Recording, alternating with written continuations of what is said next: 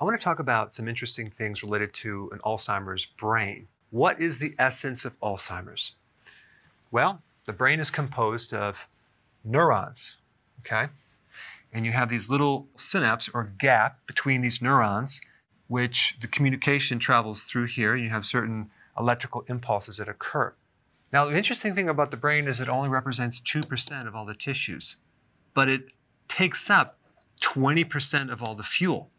So it's a fuel hog. Yet it's not like pumping like your heart is, or your muscles. It's not contracting, it's just sitting there.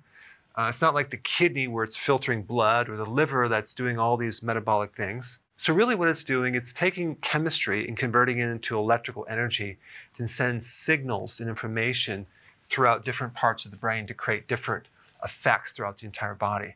So it's an electrical organ.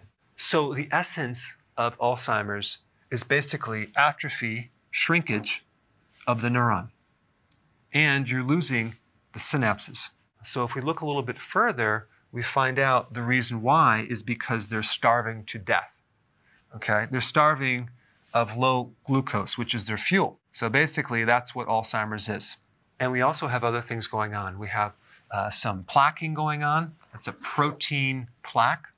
We have glycation, which is another type of sticky protein that's plugging things up. And we also have a loss of oxygen. Now, the oxygen in your brain is mostly used for the oxidation of glucose. And this is mainly why you need a lot of oxygen. There are certain tests that can be done to measure the brain's consumption of oxygen and the consumption of glucose. Now, if you wanted to check the metabolism of glucose, you would want to just check the cerebral metabolic rate. And there's a test that you can do. You can check with your doctor. Maybe they can do that. Because here's the thing. Alzheimer's starts like in your 20s or 30s. And it starts out completely asymptomatic. There are no symptoms at all. Yet, you're having a problem with your metabolic rate of glucose, okay, and oxygen.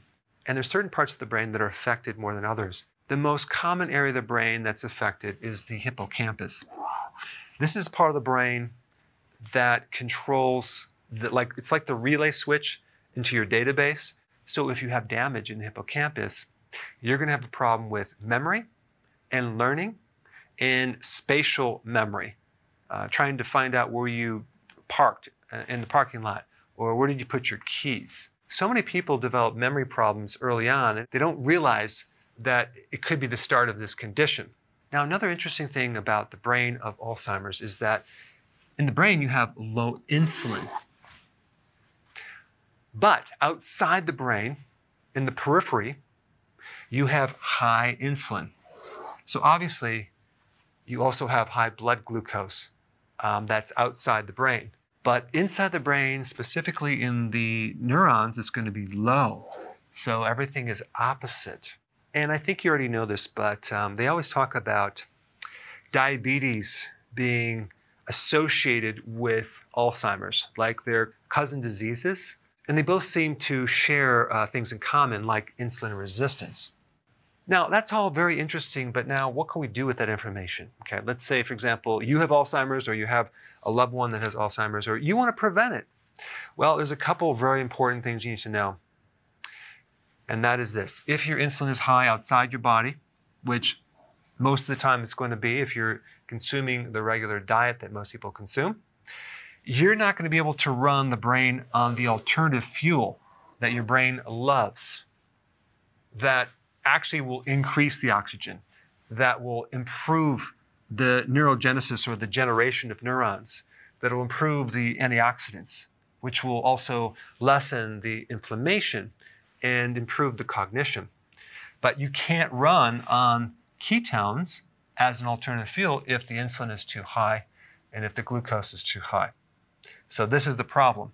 You're stuck with glucose, but the problem is you can't absorb it because the whole mechanism is broken. Okay, so this is what you need to do to prevent it and also to lessen the symptoms if you have it. Ketones. You want to start running the brain on ketones. Ketones have the ability to bypass this damage absorptive mechanism and feed the neurons directly and start to improve this area right here. The other thing that's pretty dramatic, if you're starting to get dementia or you have Alzheimer's, is to actually start taking ketones directly. Okay, and you can take them as exogenous ketones or MCT oil, in addition to doing intermittent fasting. If you're new to my channel, click the link down below and you can learn more about it. But those are the things that you need to really focus on to really start to undo some of this damage. Now, there is a point of no return. And if you do research on the associations for Alzheimer's, there's no known cause, there's no known cure, you can't do anything, we're still doing research. Well, I just want to let you know there is some good research out there that you can improve this. I put some links down below. Thanks for watching. So if you want more knowledge on how to create a healthy body, subscribe now and get daily notifications.